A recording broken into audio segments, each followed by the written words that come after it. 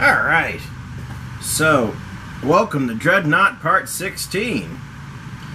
As you can see, I've done quite a bit of base coating, but it's time to do all the little fine details with the, the small brush and everything else. Yep, as I said, this is going to take a bit, and well, I was able to get Part 15 out before the whole moving, but well, obviously I've cleared out the old apartment and all the old stuff is now in my basement. So, while I, shall we say, recover, I'm going to do one of my favorite things. Make YouTube videos, drink whiskey, and build models. Let's do this. And do this we shall. This time at a 20x speed instead of my normal 10, just because quite a bit of painting, quite a bit of fiddling around, and also quite a lot of hemming and hawing. So I think here where I just started was painting up all the, maybe painting up some of the officers. Let me just see if that's really what, nope, sorry. I'm painting all the furniture first. I'm using that, I think it's, what is it, Steel Legion Drab, I guess is what Games Workshop likes to call that one. Yeah, I'm still using those old Citadel paints just because, let's face it, I'm cheap and I cut my teeth on Warhammer, so yeah, anyways.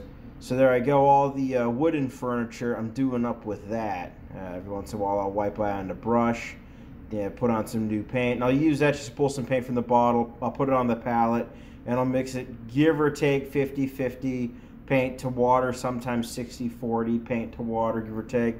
It's one of those, it really is one of those touchy-feely kind of things. Like, is it applying right, and does it look like it's applying right? So here I go now with the black. I'm trying to remember what exactly I'm painting, but I think I'm painting some officers with this color, just to get them, started up. And what I've tried to do this time around is try to paint in layers, like the things that are on top of other things are what painted last. So a person would be painted after his chair and his, floor and whatnot. This goes for everything except the walls on this, because I figure after painting it up, and I mentioned it in the next normal speed section, that it just didn't look like it had enough variety of colors when I had everything painted up. So I went ahead and I actually, painted all the walls gray.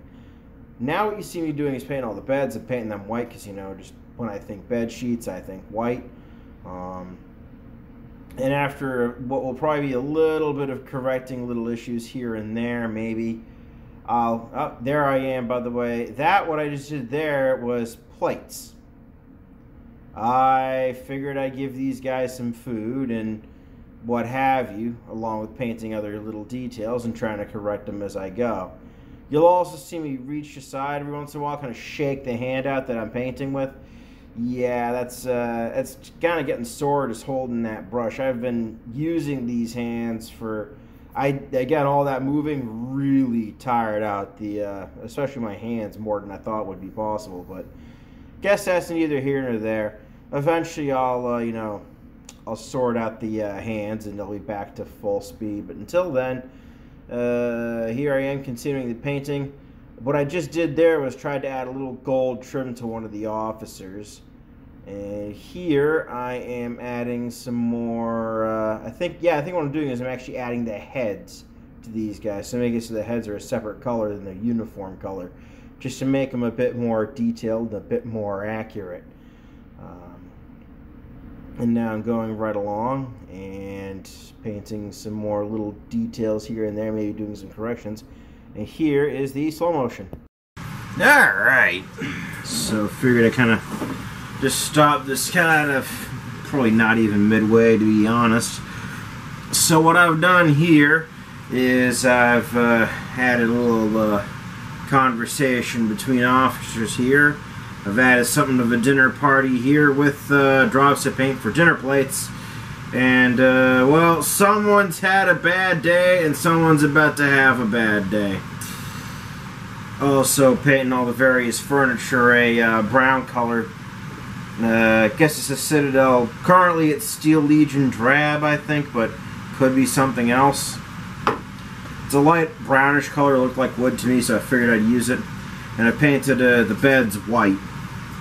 So what I'll be doing next is probably painting on some quilts, maybe deciding on if I want to change the color of the walls or not, to maybe add a little more life, because this is a pretty dark looking color. At least, you know, do the doors up or something. And yeah, other than that, just kind of refining all the little details on this deck before going on to the lower one with the workshop and all the showers. Alright, let's keep cracking. Alrighty, so as you can see, I'm mixing up some more paint. Slightly different angle of where I'm painting from. And now I'm just correcting a little bits here and there with the paint job. Before eventually I'll go, I'm painting officers as well as enlisted men. And after correcting some beds as well as when I'll start adding this, all these quilts that I mentioned in the previous thing. Again, these are little corrections. I'm using a very close to the floor green just to really correct any big glaring issues, you know, between the floor and anything else. I'm sure I'll have to do this again. That might be at 17, might not be, depending on how big I think the errors are, to the next section, or adding it to this for anything that I mix up here when I start painting over the walls. And I do start painting over the walls, by the way. It'll be a minute. Here we go. So now I'm doing the quilts. I'm doing that in the, I'm not sure what that is. I think that's McCrag blue from Games Workshop. I also use the same for the officers. They're a bit darker because they're on a gray primer, but that's neither here nor there. So there I go, doing up all the beds. Bit of hemming and hawing. And then starting to add, I might have actually added some bits to the dinner plates, so you know. Yep, I'm adding things like the dish to the dinner plates, as in what they're actually eating, because I'm crazy.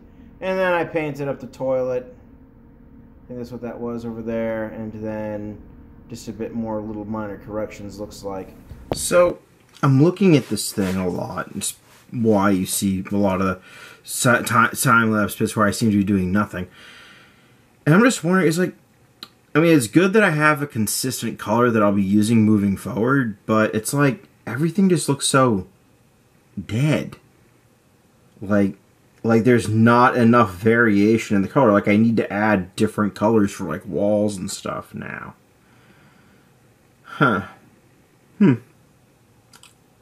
well, I'm sure I'll think of something to brighten it all up. Alright, back to painting. And here we go.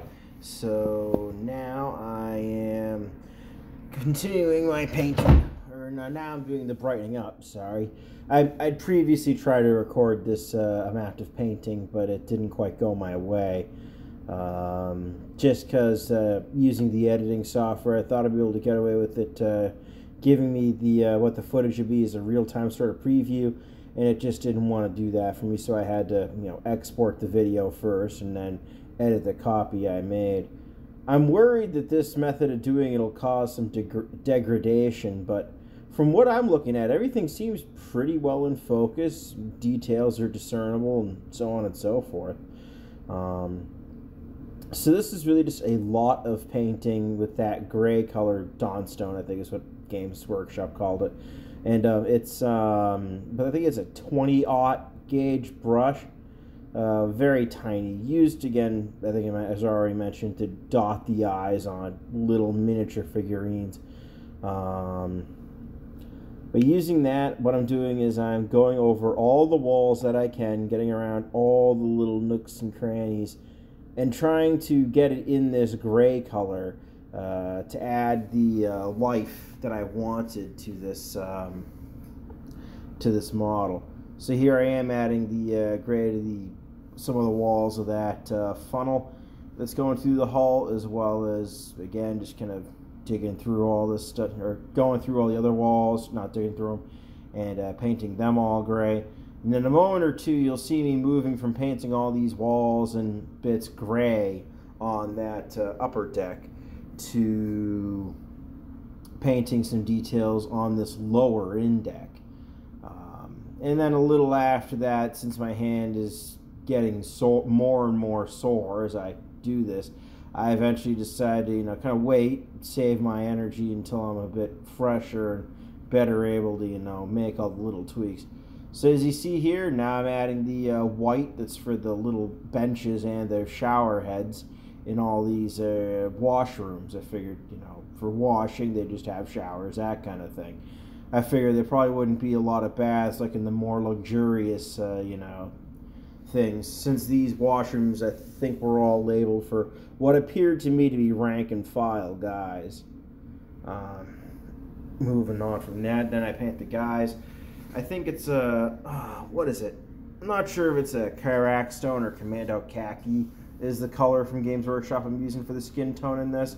Looks pale but brown enough to pass as human, so that's what I'm using. And I'm going over every single one of these guys, and again, just to, put them in, so put them on in such a manner.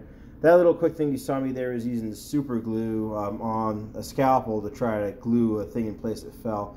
And in just about a second or two after painting the walls of that shop ray, my hand starts to really hurt, and so I go back to slow-mo.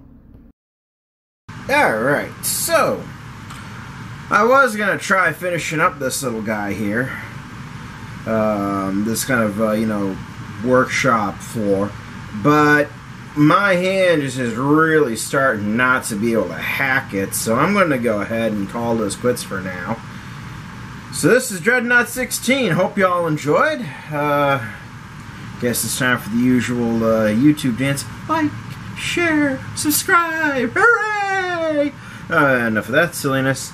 But yeah, I'm going to go ahead, edit this video, try to rest up this hand a bit, see if it doesn't calm down, that I can get back to working on this and finishing it for Dreadnought 17. Alright, peace out.